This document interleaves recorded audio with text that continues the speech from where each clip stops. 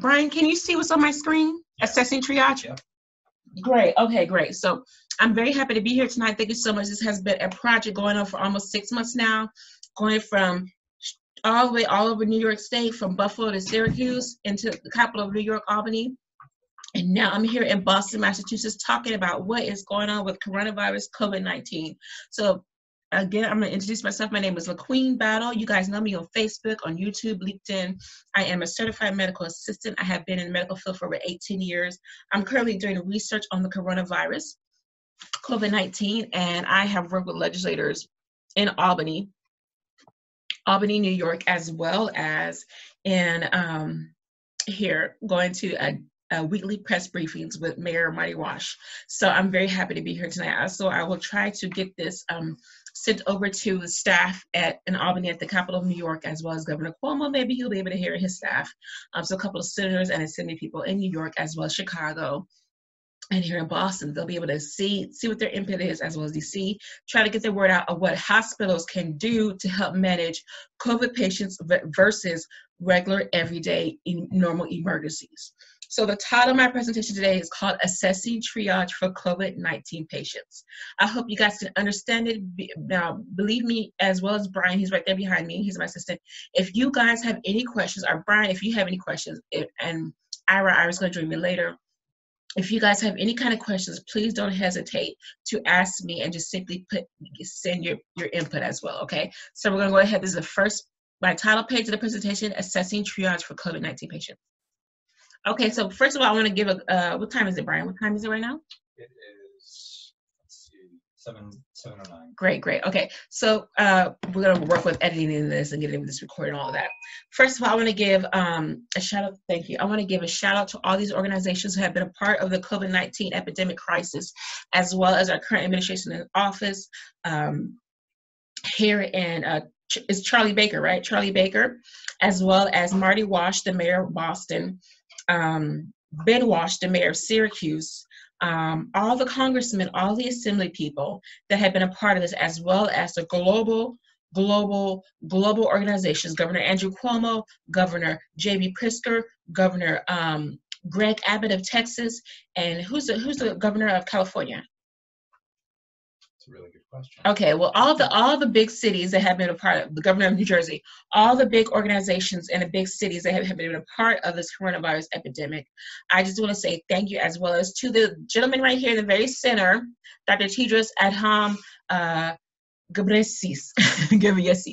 I know it's kind of difficult to say, but he looks just like my daddy. So I want to thank you to all these organizations that are part of the medical community, as well as the national emergency community, who pretty much are out there to help out with emergencies. So the World Health Organization, I want to give a shout out to the World Health Organization for helping me present this presentation today. They are always involved. They have a history of epidemics of Ebola, swine flu, chicken flu, the AIDS epidemic all around the world. And now the World Health Organization has this president, Dr. Tedros, even though he has a controversial relationship with President Trump, still at the same time, we need to honor and give recognition to Dr. Tedros and the World Health Organization. The CDC, Centers for Disease Control, the National Institutes of Health, the American Medical Association, the Department of Health and Human Services in DC, the National Guard, all the armed forces of the United States that have been a part of this epidemic, helping set up facilities, helping set up temporary hospitals, United Way, Catholic Charities, as well as to all the organizations that have been a part of what is going on right now with COVID-19. So we'll just go ahead and give it a shout out. Thank you to all the organizations. All right, so now I'm going to briefly briefly, I'm going to briefly share this video about, it's a brief video saying why am I here and why am I doing this presentation today from downtown Boston, and why you guys should check out my YouTube video, why I'm doing this here. So briefly, it's very quickly, brief video, okay? All right, so try to play this. There we go. So just guys, briefly go on this with me.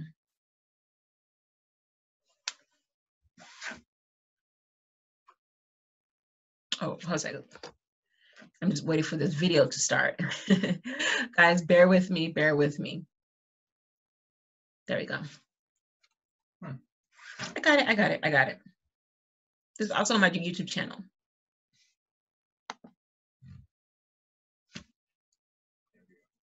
Good. Thank you.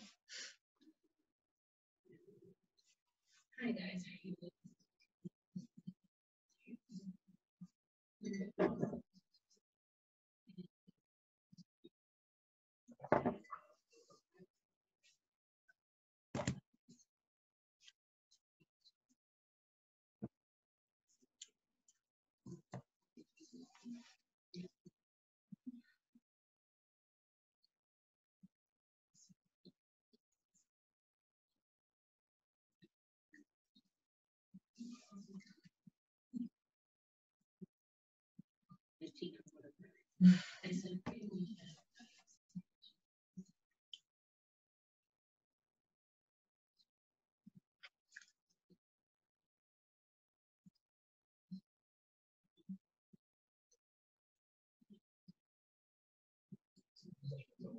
Okay.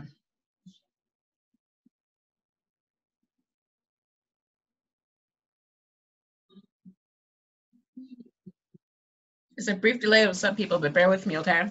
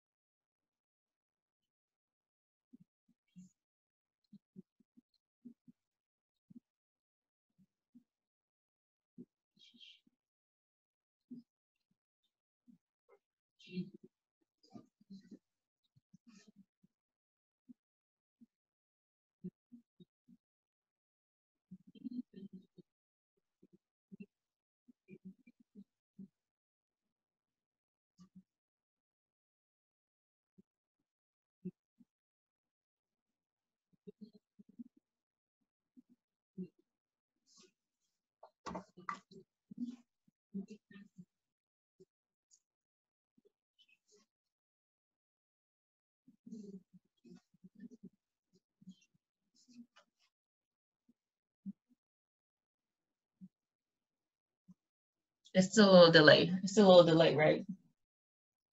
It's better now. Okay.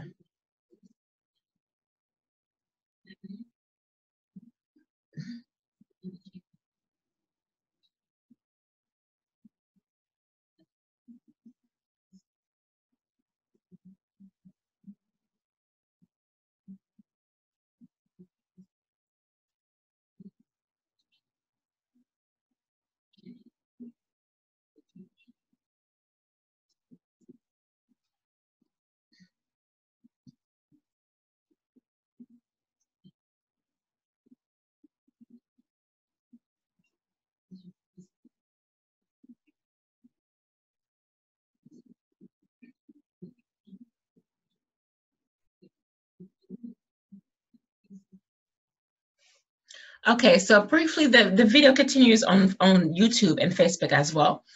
That's why the reason why I'm here, I'm having compassionate understanding about what's going on with COVID patients, as well as having the personal story about how it happened to me. And like I finished at the end of the video, when I was diagnosed with COVID about 6 weeks ago here in the Boston area, you can literally feel the fever on me, how hot my temperature was on my body, how hot my external body temperature was. And so that's why I really want to share with people as a COVID patient and as a medical professional, it's important for me to get help, important for me to get emergency care in the hospital. But at the same time, though, hospitals still have other emergency issues as a medical professional that they still need to assess. Okay. All right. So now we're going to go on to the next slide. So was an audio in here? No, there wasn't audio in here. So this is pretty much very important. Like I was saying, the hospitals right now, even though the rates, I should have put the COVID curve in here, even though the rates were going lower and lower and less people are actually recovering from COVID, still at the same time though, hospitals need to assess what is more important. Now, as of 2020-2019, the primary cause of death in the United States is not COVID-19, coronavirus. It is not any kind of infection disease. The primary cause of death as of the United States is heart disease. Heart disease, hypertension, hypertension, heart disease. That is the main primary cause of death in the United States as of 2019-2020. And so hospitals need to focus on big issues like heart disease, lung cancer, hypertension, diabetes, strokes, as well as the COVID virus, even though the coronavirus as of yet has impacted 340,000 people died all over the world. And that is a very important issue to address. 2 million people have been diagnosed positive with COVID cases. Over 400,000 people have died as of May 24, 2020. Coronavirus is still a very important issue. At the same time, though, we have other emergency care issues to address. Like I said before, heart disease, a stroke. Stroke is a very big issue that needs to be addressed, especially in the minorities community and the Black and Latino and other communities. A very big issue, heart disease and stroke. You'd be surprised how many people are having strokes now, how young they are. So those are very, very important, as well as diabetes, other kind of emergency cares that need to be addressed, as well as dealing with COVID. So this chart right here is pretty much saying it is easy to become complacent about vital signs, which is primarily the reason why, as a medical professional, we need to figure out what is this patient coming into the hospital for, how can we properly assess them and still diagnose them with, is this a regular emergency care, or is this actually a coronavirus that we can dictate and isolate into its own kind of arena. Okay, it is easy to become complacent about vital signs when the recording is seen very much as a task to be undertaken rather than a key clinical skill in putting patient safety first. Primarily, from Nursing Times Online in 2009. Primary focus in hospitals all around the world, infection control, disease control, disease containment is key, but the primary reason why we want to help patients and help emergency care patients is primary for patient safety. That should be the number one issues in hospitals dealing with today. Patient safety should be number one, especially when you're dealing with COVID patients versus regular emergency patients. How can I best assess this person's situation, at the same time isolate the emergency from that person and that individual person and their situation at the same time? How do I isolate the disease, isolate the infection, and still take care of that person's well-being and at their best well-being and their quality of life? How do I best protect somebody's quality of life? So patient safety is key, as well as taking care of other issues. We want to take care of patient safety. We want to take care of their mental health, their mental well-being, as well as, like I said before, addressing other issues. Right now, potential for human error is high. Working with vitals, assessing these patients that are coming into the hospital, into clinics, into emergency rooms, into doctor's offices. Right now, the main issue is, okay, the rates are going lower, but at the same time, I'm a medical assistant.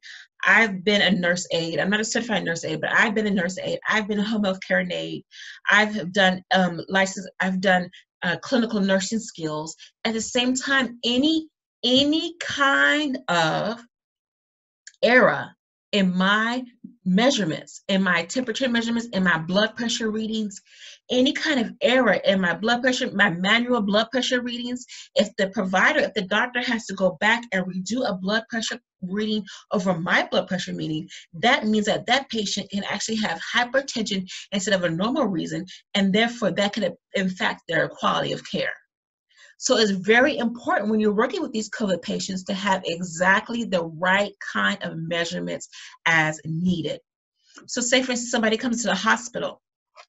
I do a head thermometer reading. That head tympanic, right? Tympanic, thank you, Brian. That head tympanic reading reads 98.9, which is a normal reading. But if I do an ear cavity reading, that reading reads 102.3.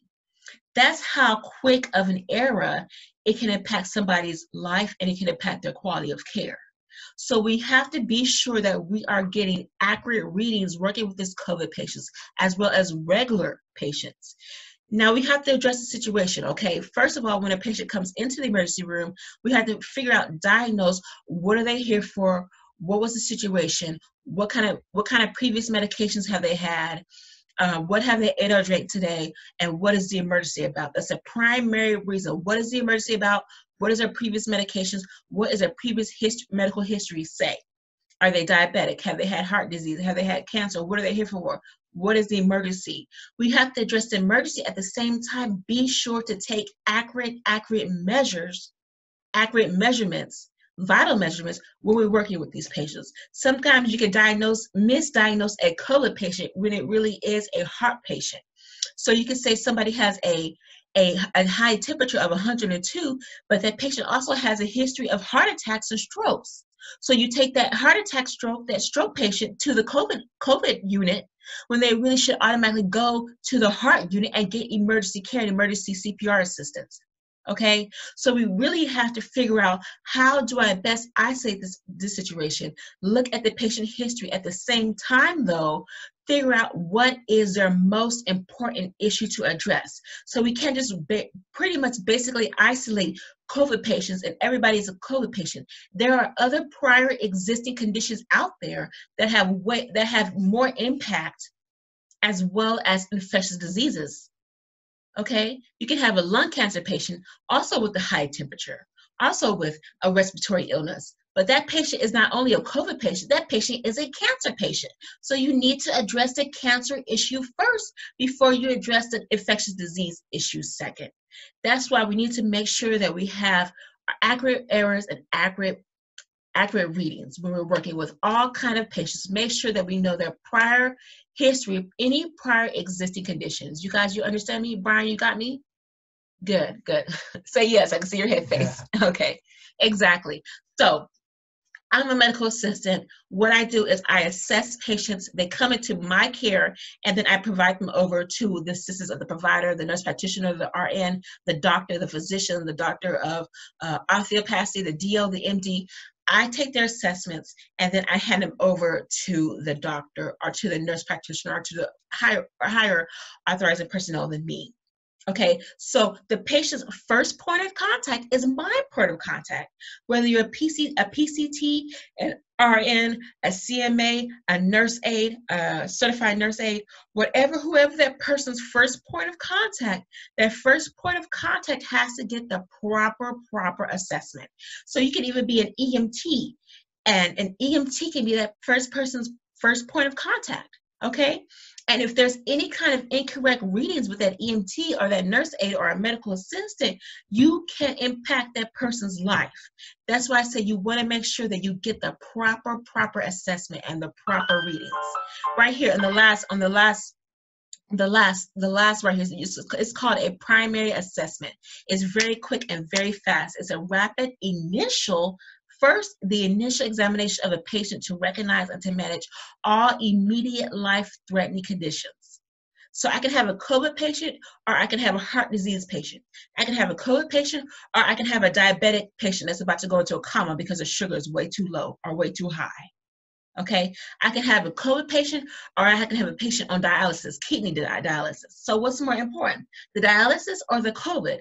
That's what I have to. That's why we have to address all right here at the very bottom, all immediate life-threatening conditions. You got me, guys? So the rates, the COVID rates may go low. At the same time, that person's life-threatening condition is the primary level 5. The COVID is a level 3, but that person's heart condition, that person's dialysis condition, that person's kidney condition is a level 5. So we have to make sure that it is equal and balanced and address the higher level first, okay? Now, I have some audio here, some interviews that I did here in the Boston area. This is what hospitals are going to do. So guys, just listen to me right quick. See how you feel. See if you can understand. And Brian, I am taking your feedback as well. Okay? Say something. Hey. Okay. All right. So this is about 35 seconds long. Okay. Where are you at? Where you at? Okay. Play.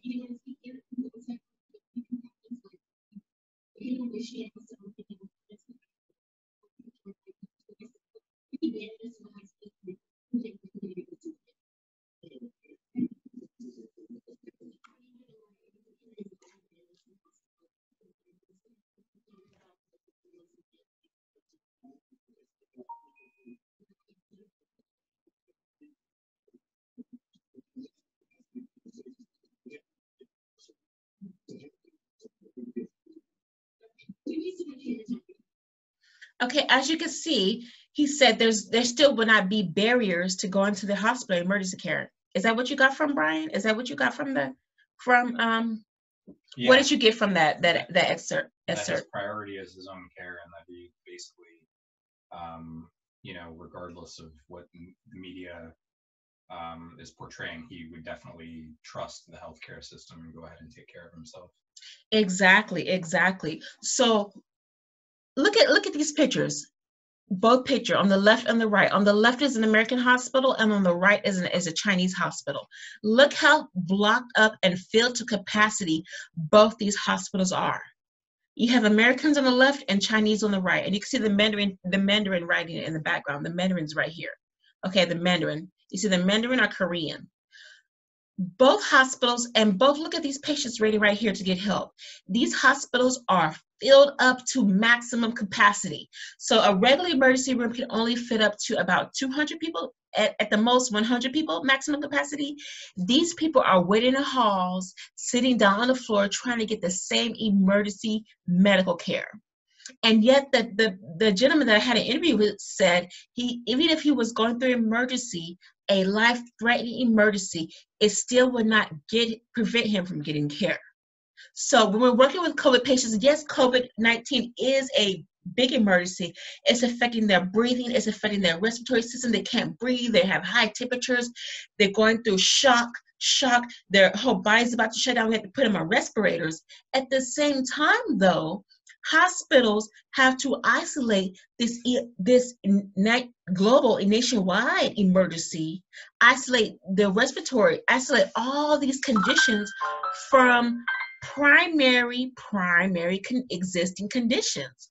All of this is emergency. All of this is a right now emergency, both left and right. These are both right now immediate emergencies with COVID patients. Still though, even though it's an immediate emergency, most of this woman right here that's in the pink blanket, she may have a pre-existing condition of heart failure.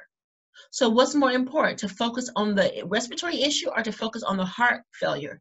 That's why hospitals have to figure out a balance between what is her primary level of care for focus. What is her primary, how do we address our primary issue, our primary focus?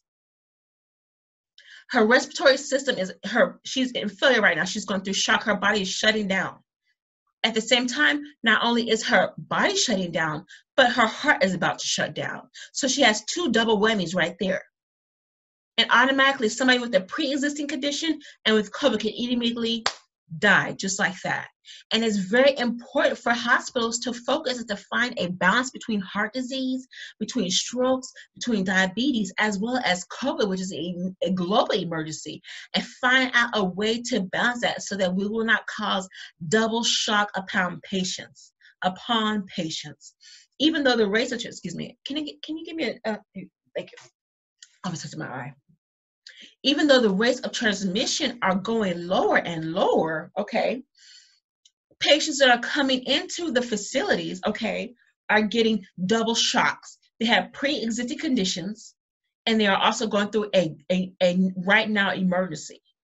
So it's very important that, especially when now, as of April, May 2020, people are afraid to go to hospitals. So when they do enter into emergency rooms, it's already stage 3, stage 4. It's already life-threatening. So hospitals are not able to provide any further emergency care because it's already a life or death situation. That's why it's very important to figure out, how do hospitals find the balance between right now emergency care versus pre-existing level 5 emergencies. Understand where I'm coming from? You got me, Brian? Okay. All right, the next slide.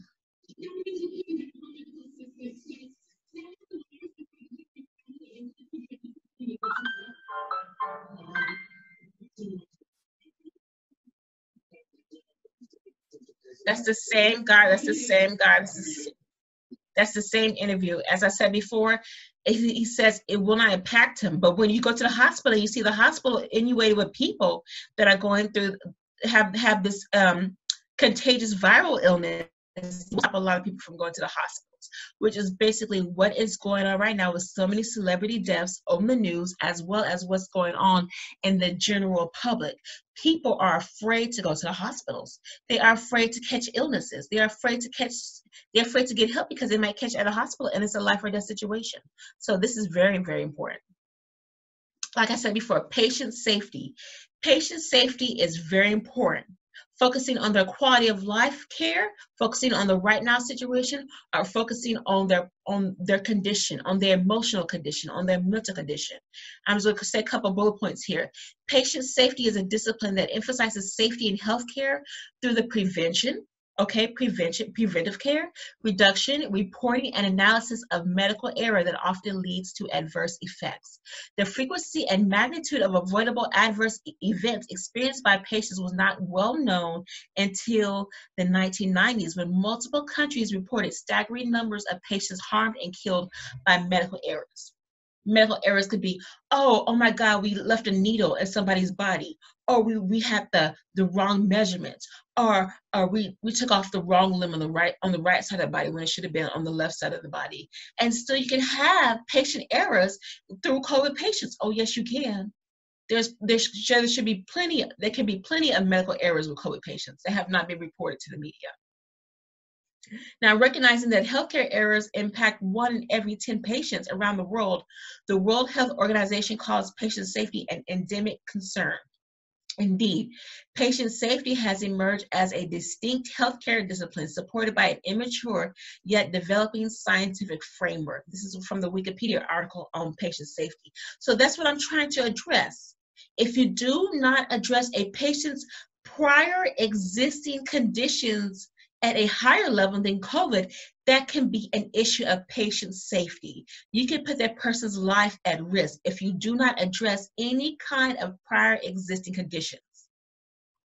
That's why it's important to get their emotional health, their mental health, as well as any kind of physical ailments, any kind of family history that may impact a person's quality of life care, as well as emergent respiratory viral infection. It is still very important to focus on COVID, respiratory illness. At the same time, though, patient care, patient safety, preventing any kind of problems with measurements, preventing any kind of wrong quality of care, leaving patients on the floor, hitting, beating up nursing room patients. I mean, it's been reported that all of the patient safety, you cannot hurt these patients.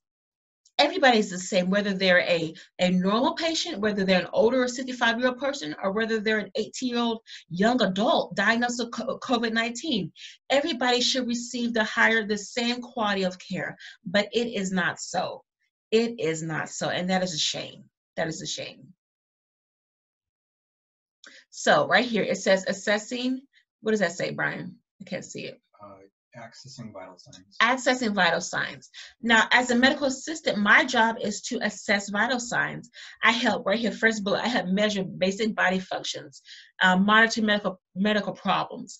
And what it is that the doctors, the nurses, the registered nurses, the LPNs, all the technicians, all the clinical management uses these as tools to help with patients' care. Now, vital signs, it can be any kind of trigger or basically anything that the patient is telling me I have to report to the doctor. So any kind of ailments, whether it is, oh, I'm taking blood pressure medication, I'm taking hydrochlorothiazide, or I'm on kidney dialysis, or I forgot to check my sugar this morning. And you have a person come to the hospital with 104-degree fever, and they forgot to check their sugar this morning. They forgot to check their sugar in the last 2 weeks. What's more important? You got to take care of that fever first. But at the same time, though, you cannot forget, I see right there, you cannot forget that patient's prior existing condition. 5 minutes until 40. Thank you. So we're going to briefly get into it. Is it telling me that I don't have a lot of time yet? Depending on whether or not it cuts off. Okay. Just giving you the notification that. Thank you. Okay. So guys, this is the first part of the series. If it does cut off, you guys will follow me on next Sunday when I finish this, because I'm going to continue to post this on Eventbrite and let you guys know what's up. Now, there's some more. Thank you, Brian. These are some more interviews, and like I said, guys, this has been a 3-week series. This has been a 3-week going on series. I will continue, guys, to update you guys and let you know what is going on as I continue to work on my presentation skills, figure out what's going on. This has not just been in one day. It's taken me weeks and weeks to get this, and I'm still trying to get this together and help process this as well. So here are some more interviews that I've did about what's going on. Follow the pictures and listen to the people speak here in Boston.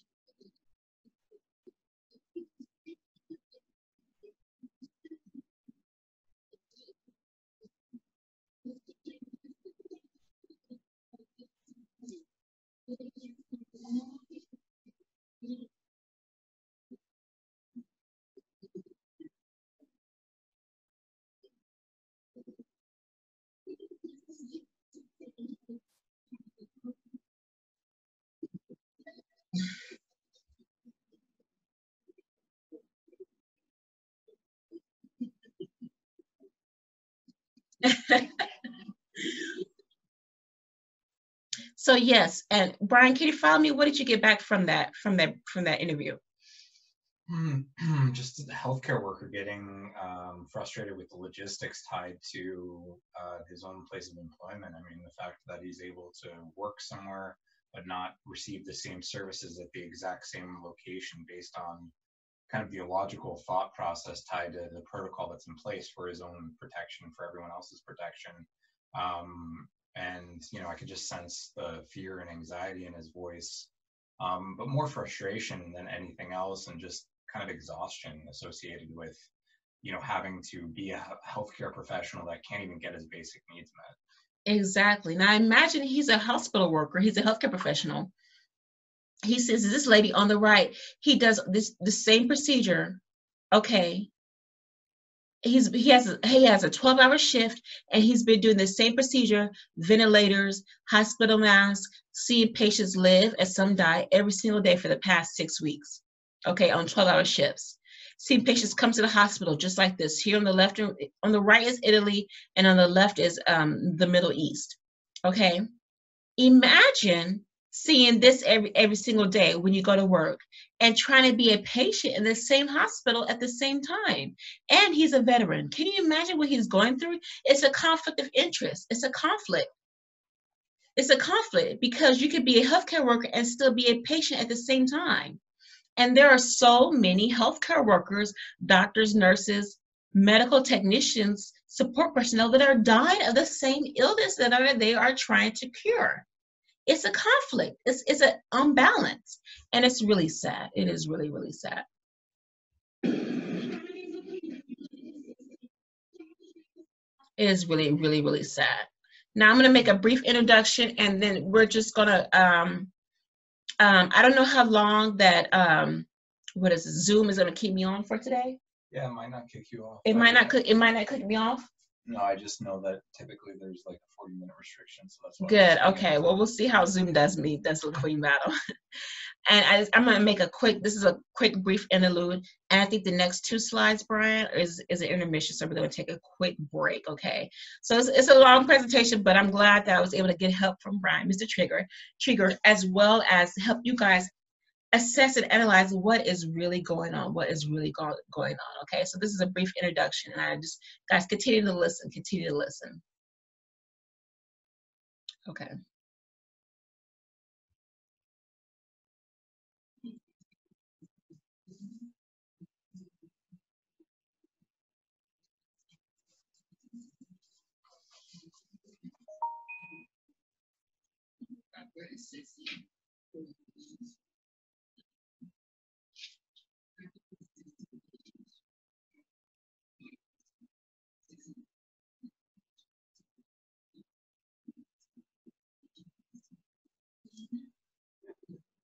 I'm briefly explaining myself again and again.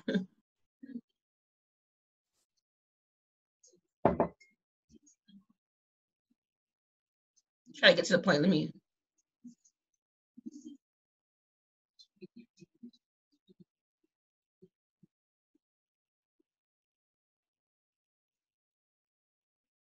Okay, so I'm going to cut it there because I'm just pretty much explaining the same thing. You guys have seen the same picture posted all over social media. So I'm going to go ahead and go to the next slide. Now, is there any audio on this slide or no? There should have been. There should have been? Okay. My mistake. It's okay. Don't worry about it. Can you open the door a little bit? Yeah, sure. Okay, thank you. So pretty much this is what's going on in Boston. Thank you, just a little bit, thank you. Hospital rooms are filled to capacity right now, and emergency personnel are waiting. So you have some hospitals that are empty, and you have some hospitals that are filled. And it's still right now, as the rates are going down, you see these people clean up the mess that was left, the decontamination unit right here, and the emergency personnel, EMS people, 4 EMS ambulances waiting on call, waiting to try to see where is best help needed. These EMS people have been trained in all kind of emergencies and all kind of medical BLS, basic life services.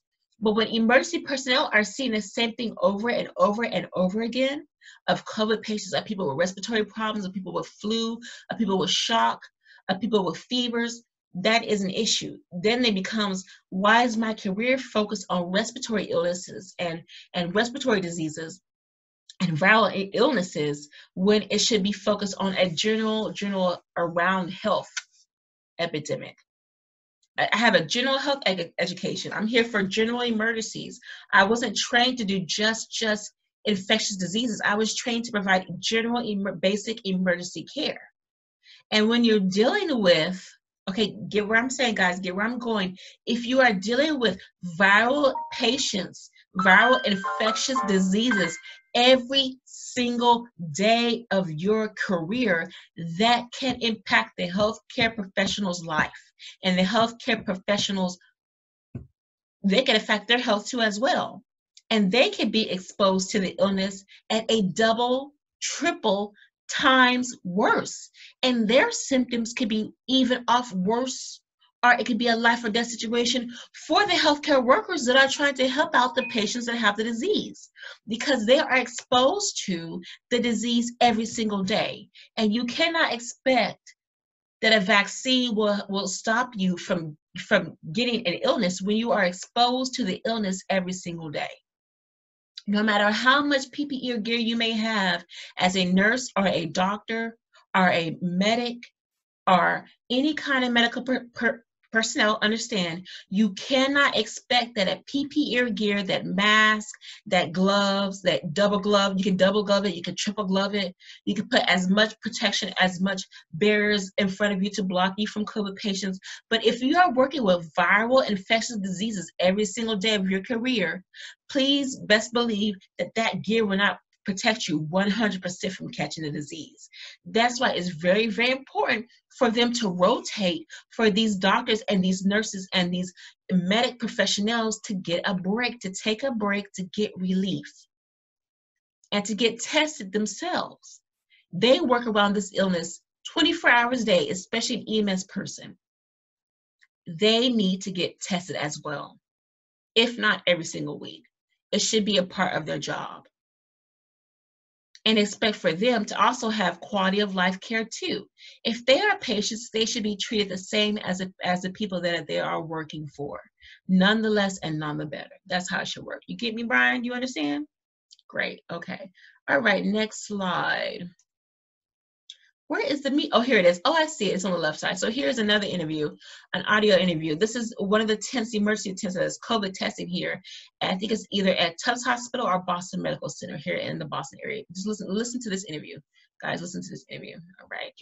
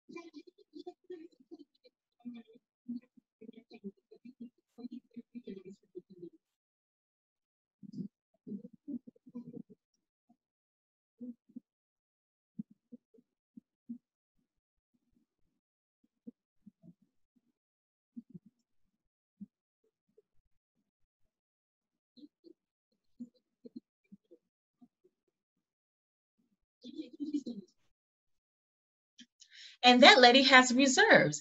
This tip right here is a temporary setting. It's a temporary set. And that lady has reserves, has financial problems at the same time set for temporary situations like herself. She has temporary money set aside for problems with unemployment, problems with paying her rent. At the same time, too, hospitals should have tents like this set up as emergencies, as well as American Red Cross Salvation Army on call, on hand, on call, and ready to assist hospitals and all the facilities when a global crisis and an epidemic happens. Okay. All right. So here is, I was a patient. I was a COVID patient. I've been tested 5 times. I was negative once. And at the Newton Pavilion by Boston Medical Center is where I received treatment. And they provided great care. I was in a hospital, the unit for only a week. Great care, clean facility. And I also did an interview here in Boston to talk a little bit about with somebody else relating to what's going on with COVID. So guys, continue to listen with me on this.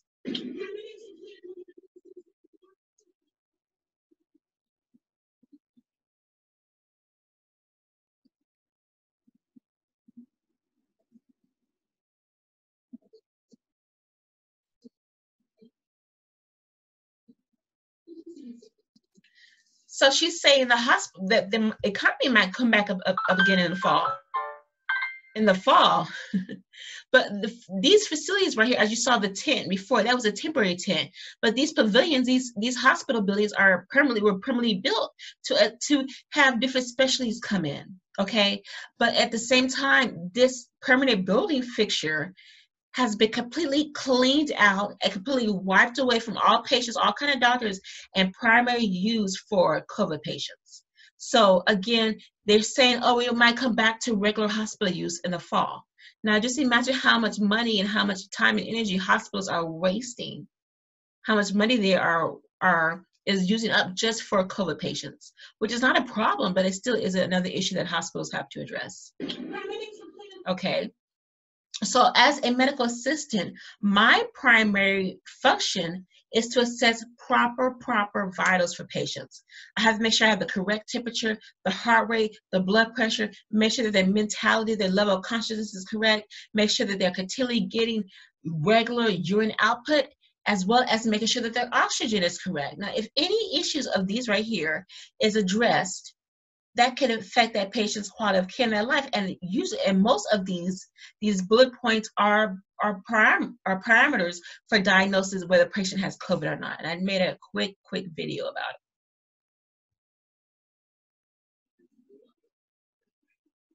it. Okay, hey guys, so these are some of the very important things that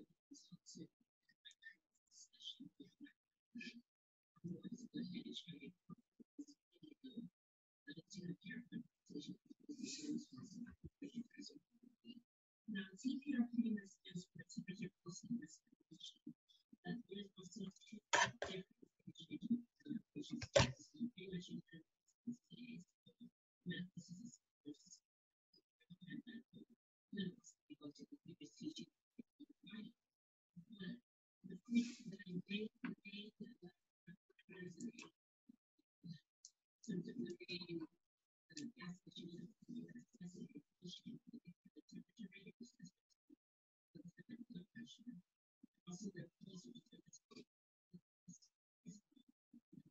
Respiratory.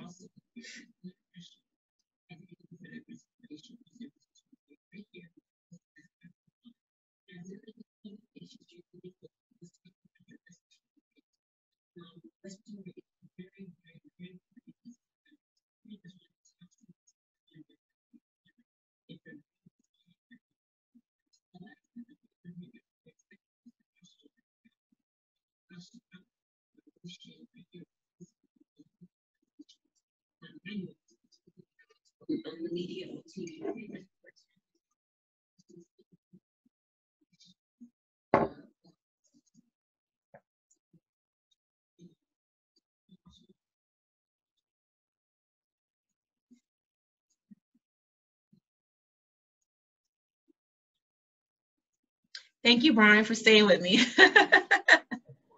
Guys, continue to listen. Continue.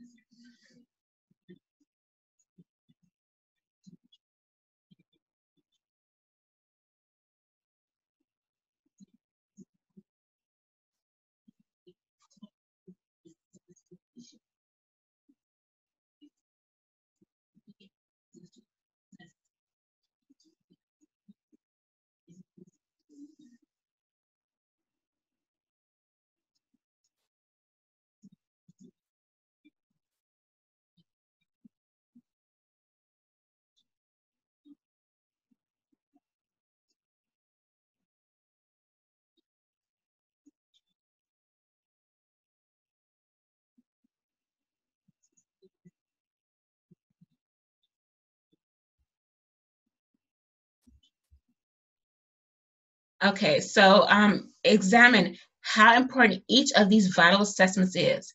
If there is a mistake and error, you can impact somebody's pretty much life situation, so life or death situation, as well as checking for urine output.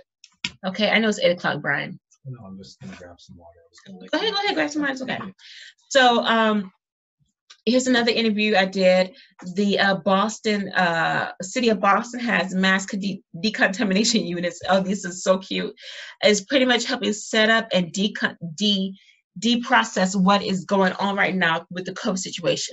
So you have the fire department, the police departments coming in here trying to clean up and clean up every single hospital situation. That's why they call it a decontamination unit. They come into the hospitals, they sanitize everything, and they make sure that any kind of further illness is not spread.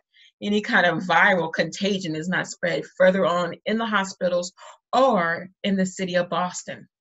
Okay, so it's very people are like, I'm afraid to go to the hospital because I might catch an illness. That's why their local city departments have units like this set up to make sure that every single facility is clean and every single facility is clean and sanitized and in order to prevent any kind of viral infection or any kind of viral contagion from spreading. So it shouldn't be an issue going to hospitals because you might catch something. Cities have this set up to prevent that from happening.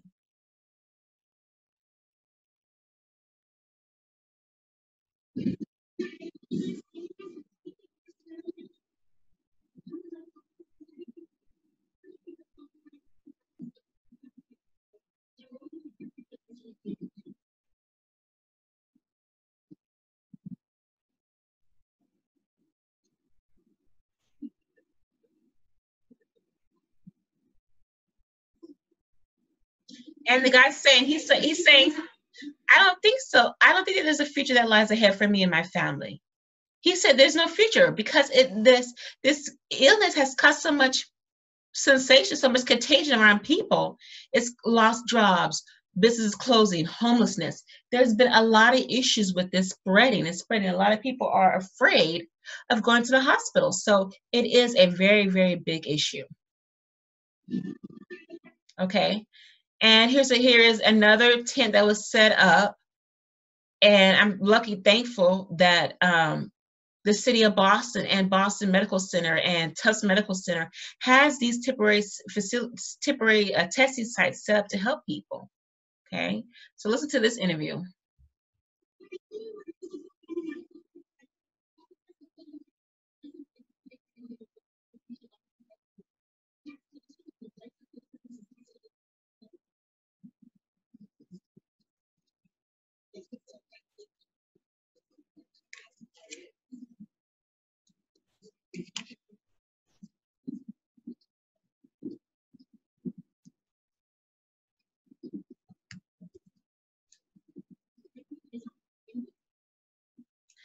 See, she's a hospital worker, and she said it should affect the quality of care from patients versus doctors.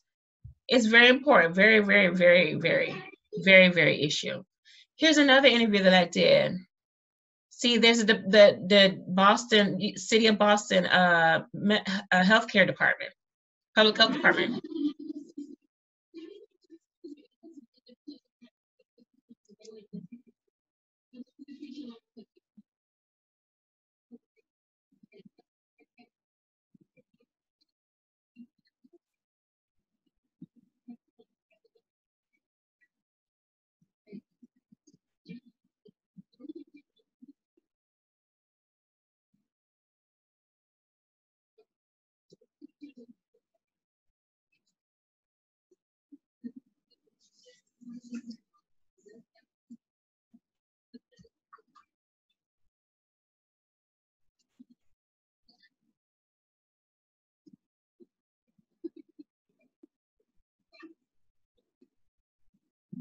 And even as a pregnant woman, going to the hospital is going to impact her labor and delivery. See how crazy that is? And she says she can only have 2 visitors in her, only have her husband in the living room and not her family. And this is not regulated by the hospitals. This is regulated by right here, the city's Department of Health. Every single hospital has their own facility, own management to address issues, but this is actually regulated by every single local vicinity's Department of Health. It's crazy. And then the hospitals follow. The hospitals follow. So Brian and people, if you want to just sit back, this is the intermission. Do you have any reflections about what's going on? And Brian, can you tell me briefly what you have learned from this so far? Just that there's a contrast between the pulse of what's really going on that you're touching into and what's being portrayed on the media. I believe that there's definitely, you know, if someone were to turn on the news, whether it's CNN, Fox, or a variety of other broadcasting stations, they're going to get a much different picture of really what's going on versus kind of listening to you know, your interviews. These are kind of real people, you know, on the ground floor and what they're going through. And, you know, some people have some serious concerns that, you know, aren't being addressed. So, I mean, those are the first kind of few thoughts that pop into my head when I'm listening to the audio. I did get the impact of that, and I really appreciate you saying that. It's very important. That is very important, everything you just said. And the media has to address it. You are absolutely right. The media has to address the overall picture, and people are concerned about it. It is a very big issue. So I completely understand that. Thank you, Brian. All right. So right now, we are, how many slides do we have left? Which slide are we on? Reflections. Yeah, no, but just, does it show the number? Let me see. Oh, so we have 20 left. We have 20 left. So guys, do you want to continue? Do you want to continue? It's up to you. You might as well, because I thank you, Zoom, for letting me continue to share. Thank you, Zoom. I really appreciate your time. So I'm going to go ahead and try to get this quick. I got 20 slides left. Make every single interview. Thank you to the City of Boston. Thank you, Mayor Marty Rush. And we are going to continue, or we can stop from here and we'll just go ahead and continue.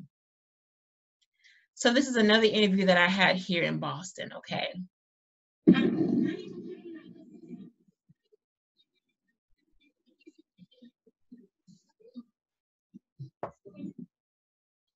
He said it's miserable. The economy is miserable. Here's another interview I did. This is outside of Tufts University, Boston Medical, here in Chicago.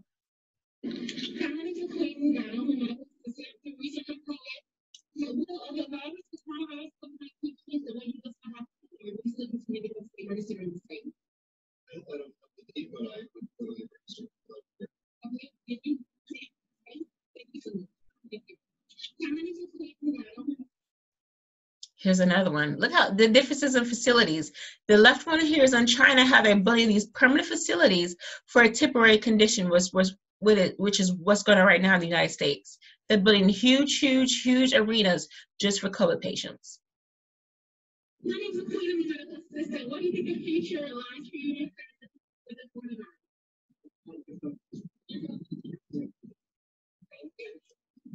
Look, there's no future. Look, the hospitals are building these multi-million-dollar facilities, and the people and the citizens are saying there's no future for our families. There's no future for us.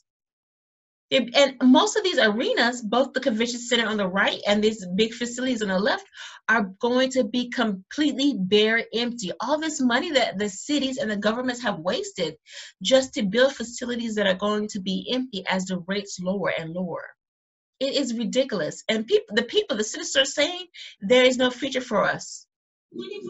No future. So like I said before, potential for human error is extremely high. That's why every single medical professional has to make sure that they take care and assess the whole totality of the patient's condition. Check all their pre-existing conditions: diabetes, cancer, heart disease, high blood pressure, low blood pressure, high weight, low weight, everything, previous pregnancies, every single thing. Now, what are some of your concerns when a patient's vitals are dangerously rushed through and they are not properly assessed? And a lot of medical clinical personnel are rushing through COVID patients. Okay, we're gonna get their blood pressure, their temperature, that's it. Blood pressure, temperature, respiratory, that's it. And they're missing the vital details that are necessary to help people's quality of care. They're missing the details. Here's another issue that I address.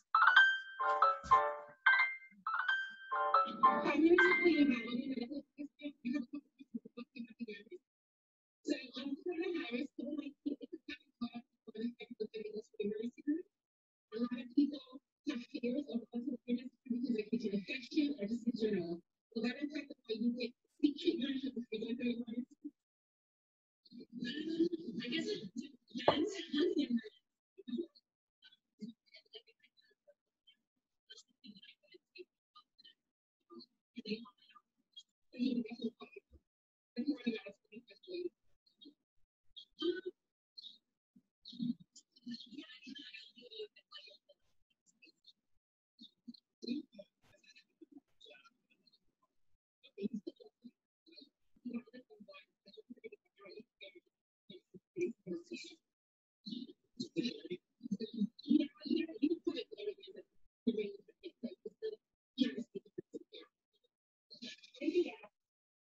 See, it's still do all this, all these nurses, all these medical professionals set up these tents, all these different isolation wards.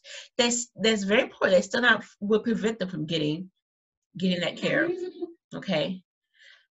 What hospitals are going through. On the left is a doctor giving a tour of the facility. On the right is a patient covered in a blanket of, what is this, Brian? What do you call this?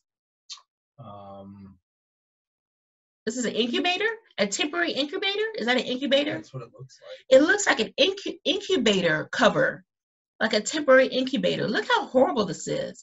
And the doctor on the left has explained how to perform these procedures, how this is necessary to be done. Look at that patient. That patient, it looks like they're already pronounced dead. Look how sad it is. And that's why I go to overabuse of power. There is an overabuse, and as a medical professional, it's ridiculous to see right here on the left, the hospital staff is just sitting.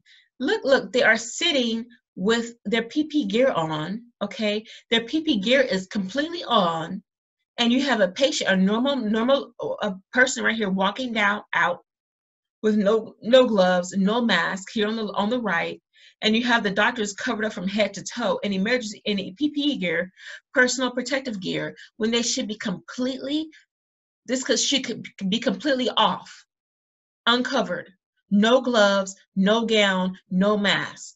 This N95 with all of this PPE gear off should be completely off. What they're doing is they're transferring all the virus, all of the secretions, every little drop that they've been working with onto this lady right here.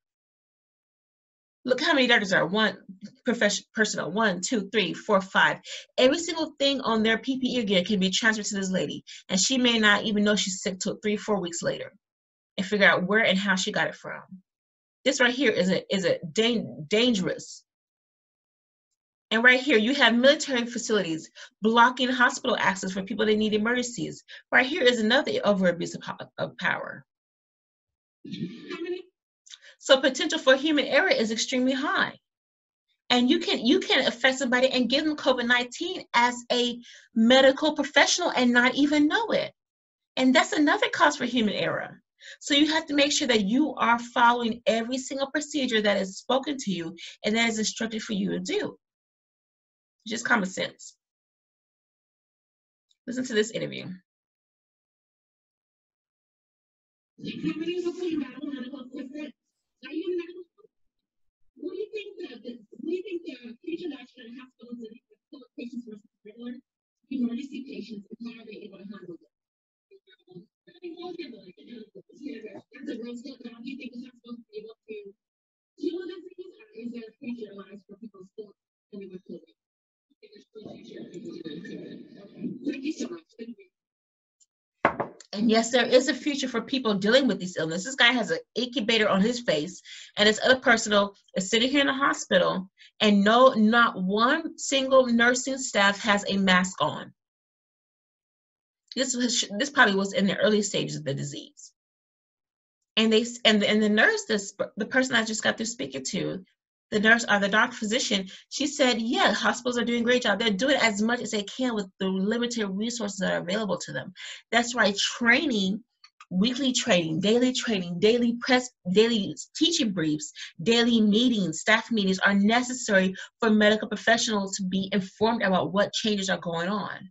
You have to continue to attend the staff meetings, continue to be informed, continue to go through the trainings, online trainings. You have to, because it's not necessary for your profession, it is necessary for your health. So anytime you get an email or a staff meeting or an announcement, please don't just take that for lightly. Please don't take that lightly. It's actually for your own health and safety. So it's very, very important to be informed. It is very important to be informed.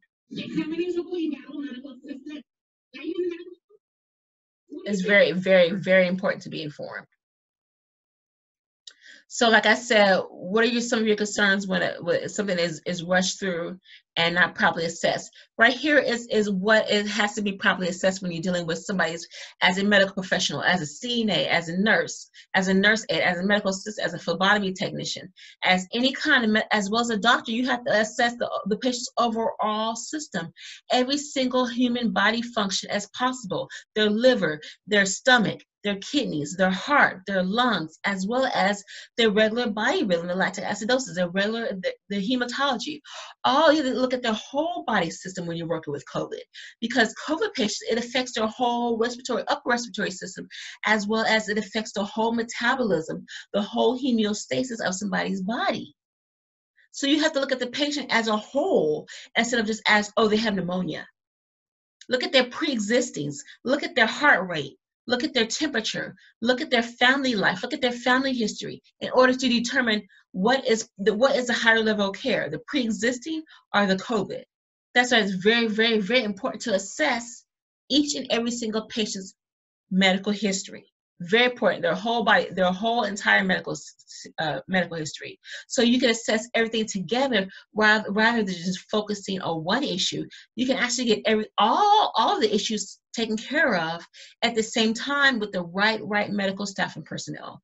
And you can actually, two brains are better than one most of the time. You can actually help somebody's whole entire system rather than just addressing, oh, she has a fever, oh, she has a cold. See how that works? You have to address the whole body. Again, and this is SARI. SARI was SARS. It's a term that's used by SARS in the World Health Organization. SARS is as well as COVID are very similar. SARS is a predeterminate before COVID-19 coronavirus, and it shows pretty much the same basic symptoms: respiratory distress, cardio failure, their nerves, instability in the nerve system. The patient's having seizures, confusion, lethargy, they're tired, their mental functions are not alert, and the patient's also having dehydration, unable to drink, lethargy, and sucking eyes. So again, SARS was a predeterminate to right now what we're going through in 2019, 2020, COVID-19 coronavirus. And you have to, as a medical professional, as regular people, even first aid CPR, you have to figure out, do your own research, look up and find out what it has previous medical professionals, researchers found out about previous illnesses and how does it relate to me going on today. So do your own research to be able to figure out what is really going on, as well as it shows the same symptoms that COVID patients have right now. SARS shows pretty much basically the same symptoms of coronavirus. And this right here is a European scale, dealing with TPR and the European scale. This is basically the same thing, TPR, as well as checking their oxygen and their respiratory rates and their level of consciousness, mental stability. The National Early Warning Score is used by European hospitals and facilities, just like TPR. Now, when TPR is used incorrectly, like I said, here's some examples. You can give somebody, do a fever check, a temperature check. An oral thermometer is used when a patient has serious high stages of, you can do a head reading versus an oral reading, and actually that person may be in high stages of pneumonia, so you can actually get an incorrect reading on their head versus through their nose or their mouth. So these are pretty much the basic, some very basic examples. I'm trying to briefly go through this. And again, dealing as a medical professional, you have the chest X-rays, and pretty much the chest X-rays do give you that final result to show that patient has pneumonia. Usually it is always a chest x-ray to see if that person has pneumonia. If they have fever and cough, and you can see right here, the lungs and the heart is clouded. Look how cloudy this left lung is right here. Look how cloudy that is on the left side, their left frame, their left axis. Their respiratory rate is less than 30 beats per minute. Their oxygen is greater than 90% of air. That person's breathing, their respiratory rate is fast, and they can't speak, and they can't even use their neck muscles or any kind of accessory muscles in their body. And therefore, you may cause double stage pneumonia, and that person may actually go into shock and die. This right here talking about life years saved. You can actually provide survival methods if you just take care of patients in the proper manner, assessing their whole body. But what this is saying is talking about the principle of maximum life saved is what hospitals are doing. They're giving more, some hospitals are giving priority status, a higher level status to patients that are healthy versus patients that are sick. And you can't do that. You have to assess that's what the debate is for. Do I assess this normal patient first? This healthy patient, a healthy 35-year-old person versus an unhealthy diabetic 80-year-old person? I could take care of the healthy person faster than the older person. The older person may take long, so I need to get them last. No, that's not how it works. You need to take care of the person in priority status first. That's how it should work. You save both people at the same time, even though they have the same illness. So how will this help improve the quality of life? What I'm talking about today is pretty much is helping you assess what I need to do, how do I perform, how do I function as a medical professional, and how do I assess somebody's illness? What's more important for me to assess? COVID-19 or their prior existing conditions? What's more important? And you have to put both the priors as well as the immediate on the same level and to assess what's more important. Of course, the priors are going to be more important, but right now the emergency care is COVID. So you got to take care of most patients that have COVID and have other prior existing conditions as well. So you have to address the whole body system. Understand where I'm coming from, Brian? You get me? Great. Do you have any questions so far, Brian? Great. Okay. Again, this is talking about the life cycle principle, which is what a lot of doctors and hospitals use. And like I was talking about before, you should address everybody, especially the people that have major illnesses first. It says any age-based prioritization should rely on broad life stages. Notion of equality to individuals' whole lifetime experiences rather than just their current situation. So you have to assess somebody's entire life medical experience, medical history, rather than just, like it says right here, their current situation. That prior, their whole entire their lifetime is more important than just right now. So that 80-year-old patient has to be addressed first, primary, before the healthy 35-year-old. And you can save both lives at the same time and still get it done. All right, feedback. Any kind of feedback, Brian? I mean, this has been a good overview as to what's happening locally, just kind of on the ground floor as to what some of the concerns are during this stage of, the health crisis. That's all I've got. Okay. All right. So I really do appreciate you guys coming from me today. I thank you guys. And again, I will continue to do the same thing next Sunday on May the 31st. There's a lot to do. I'm on YouTube, I'm on Facebook, I'm on LinkedIn, I'm on Twitter. I'm still going to be doing interviews all over the city and posting it all over social media. And I have to get this published too as well, and get this CD out to people. Let people know what's going on in my opinion as a medical professional, as well as use this towards my future nursing school or even medical school or PA school.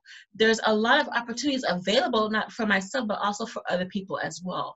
The main issue why I wanted to have this briefing today is to pretty much help hospitals and medical staff understand you have to address the whole life, like I said before, the whole life situation of a person, their priors, okay, as well as the COVID. You cannot block people from going to hospitals. You cannot have security and police officers blocking people access to hospitals just because they don't have coronavirus, COVID-19. There are other issues that are way more important to be addressed. Right now, the COVID-19 is a right now temporary emergency situation.